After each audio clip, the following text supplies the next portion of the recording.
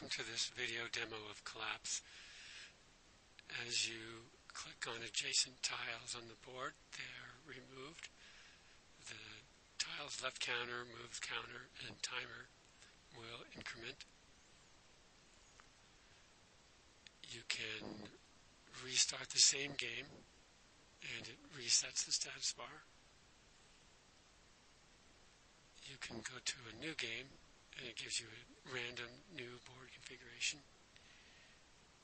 You can change the skin that's being shown, the tiles, and the background image. And you can also change the board size.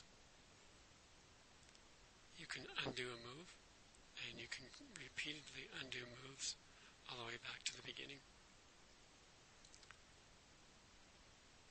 There's keyboard shortcuts for all of the game options.